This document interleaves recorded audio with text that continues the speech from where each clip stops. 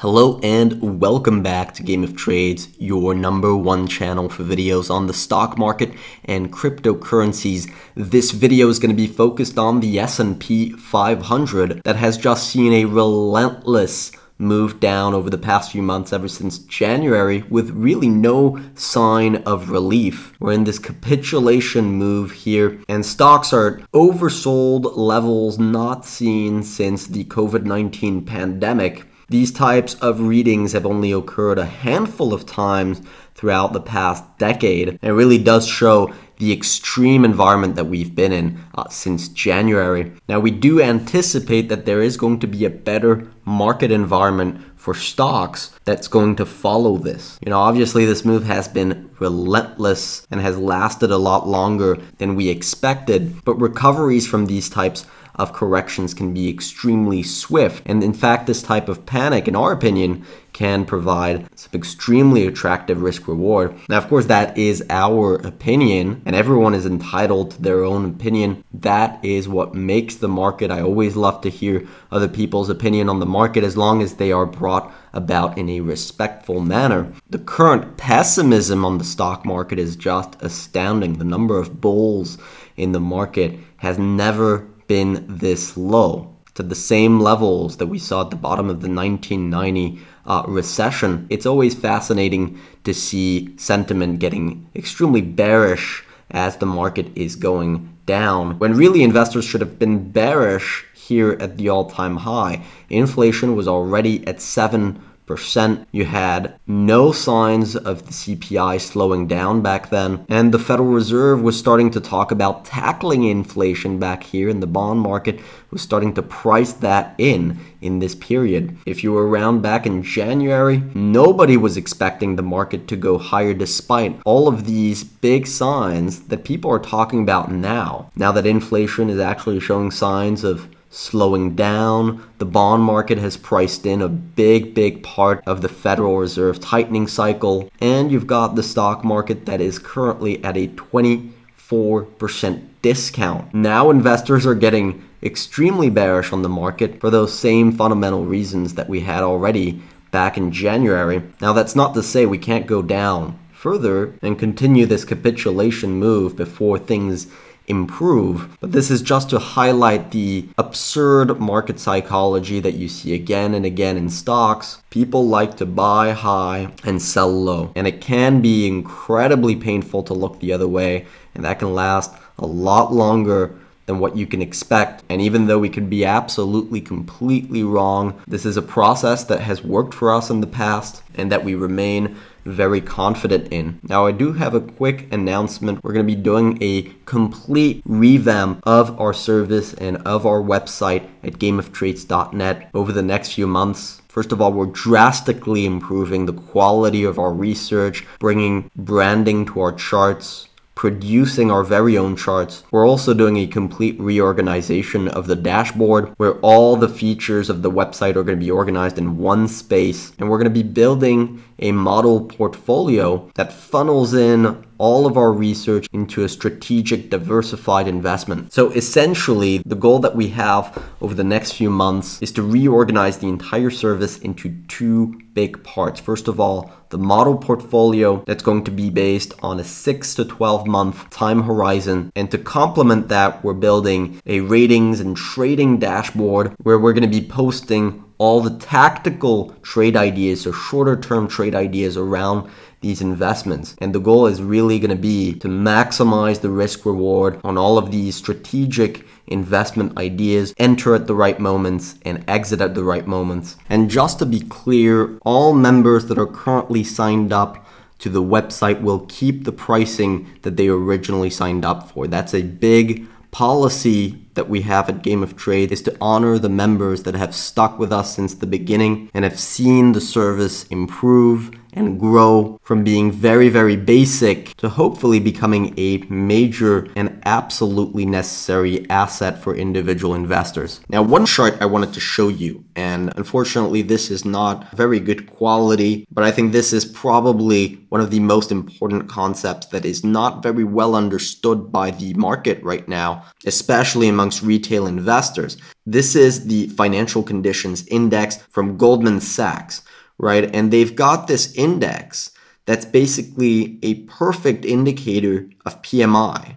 And very often it leads PMI, right? In recoveries, it often leads PMI. In downturns, it often leads PMI. And right now, it's telling us that PMIs are going to collapse. And why is that important? Because PMI is basically the earnings of the S&P 500. And if you know what the single biggest driver of the stock market is, it's earnings. So if the PMI is going to drop down very, very far in a similar way to what happened during 2000 and what happened during 2008, well, that's exactly the reason why so many people on internet are talking about this immediate, imminent collapse of the stock market, right? And it makes sense. But the big problem there is right now for us and why we don't like this thesis is because everyone is well aware of it. Everyone knows that tighter financial conditions is going to lead PMI lower. In fact, look at how perfect this relationship is. Look at the financial conditions index.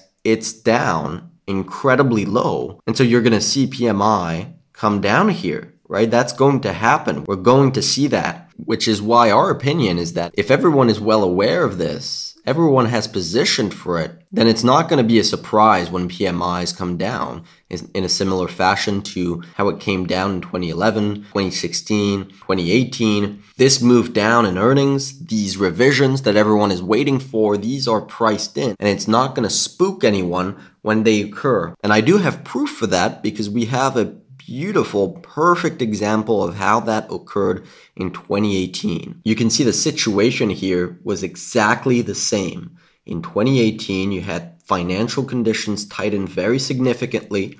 Oil was going parabolic throughout this period. Yields were going higher. And so you had tighter financial conditions that were telling you that the PMI was going to roll over and the economy was going to slow down. But you can see here, financial conditions in 2018 started to point back up, even as the PMI was moving down. Right? So that's interesting. Financial conditions led the PMI, and then you had this type of cross where financial conditions were easing because basically what was happening, oil was coming down throughout this period, responding to these PMIs that were collapsing. The Fed was pivoting on their monetary policy and the bond market was coming down. All of these leading to much easier financial conditions as the economy was slowing. Right? And where do you think the market bottomed? Did it bottom here at the bottom of the PMI or did it bottom here? The answer is that it bottomed here. And so back in 2018, and let me just put this into context of the actual price action so that you understand what's going on here and what I'm referring to. And here I've put the market, the SP 500 with the Eurodollar futures, which is basically the market's anticipation of monetary policy. So I don't have the financial conditions index on TradingView, but this is a pretty good indication of it. And so you can see here, that's the proof that the market bottomed just after financial conditions started to get easier. And throughout this entire period, right here, throughout this entire period, financial conditions were getting easier, but the PMI was still coming down, right? So we were in this period right here where economic growth was slowing, but the market was already looking forward to the economy's response to easier conditions. And so that's why so many people here back, if you were trading back in 2019, many investors were very, very confused as to why the market was rallying when we were getting very bad economic data. Earnings were being revised to the downside, and yet the market was just rallying again and again on that bad news. And you can see that's not at all the same thing that we had in 2008, by the way. And I think this is relevant. I do think this is very important to understand that in 2008, financial conditions were getting easier here. Here, the PMI, so the actual economic growth, the green line, was leading the financial conditions down. And the same thing happened here in 2000. Right? PMI was leading financial conditions down. So the market didn't anticipate anything here. The market wasn't aware that this was going to happen. In fact, if you were just looking at the financial conditions index, well, it was in the positive here. It was telling you that growth should pick up from there. So if you were looking at this indicator back in 2008, it wasn't telling you that a crash was imminent. And now it is, and so everyone's aware of it, everyone's talking about it, and that's exactly why we think it's not going to play out that way. It's not going to play out like a 2008, at least not now, not when everyone is expecting it. And of course we could be wrong, especially if oil continues going parabolic here, if the geopolitical situation escalates, or if the Fed remains very hawkish. And one of the very interesting things that's happening right now is on the euro-dollar futures. Now, let me just quickly invert this chart. I'm going to do 1 minus the euro-dollar futures chart, and you'll see exactly why we're looking at this. This is one of the big things that is included in the 2-year yield. If I put the 2-year yield on top of this chart, you'll see it's very, very similar. They track each other very closely. The euro-dollar futures is essentially what the market is anticipating Fed policy is going to look like. And you can see here, we've had a massive breakout in the euro-dollar futures. Well, this is more like a breakdown, but this is an absolutely crazy, crazy move here that we're seeing. And this is why the market is coming down very violently right now. If I put a trend line here capturing these levels, you can see that this was a trend line resistance or support on the euro dollars, and it got broken. The market probably didn't expect this to happen. It took them by surprise, and we're now seeing this spike, this massive spike in rate hike expectations by the market.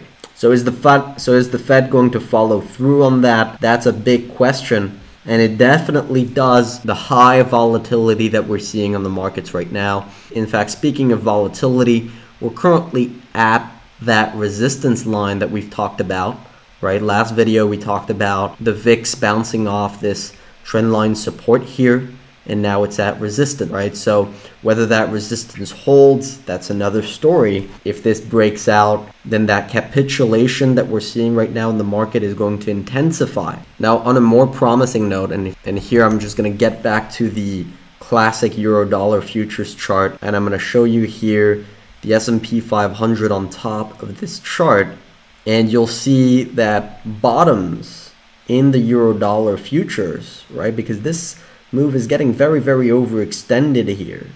If we see a bottom in this move, you can see that corresponds to bottom on the S&P. In 2006 here, bottom on the S&P. In 2000, it didn't play out for a bottom, right? It played out very near the top. Look at this. Every rule has its exceptions. In 1994 here, bottom in the euro dollars, bottom in the stock market. Here in 1989, bottom in the euro-dollar futures, bottom in the stock market. Same thing in 1984 here, again. And again in 1982. So that's interesting, right? That depends on whether you want to anticipate the move or if you actually want to wait for that bottom to form, in which case you're risking being late to the party. But if we remain objective, this does not look like a trend that wants to bottom right now.